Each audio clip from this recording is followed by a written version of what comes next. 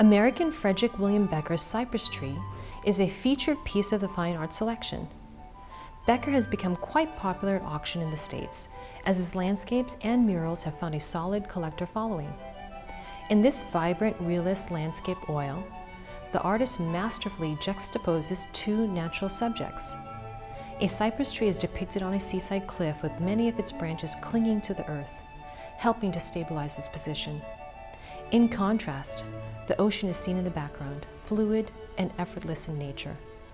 The painting will be offered at an auction estimate of $2,000 to $4,000.